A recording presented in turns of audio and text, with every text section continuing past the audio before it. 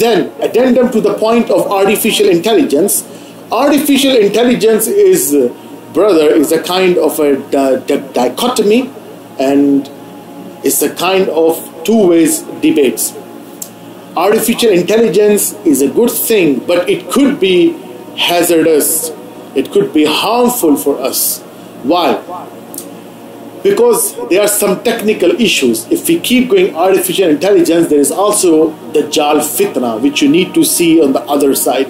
So, education reformation is very important, but in the parameters of Islamic principles, total segregation of sexes, Islamic values. As I always says, you should be learning Quran, Sunnah, then biography of Prophet ﷺ, Sirah of Khulfa Rashidin, and history of Islam and the laws of jurisprudence. Every Muslim must be equipped by all these things. Then you are picture perfect in your life.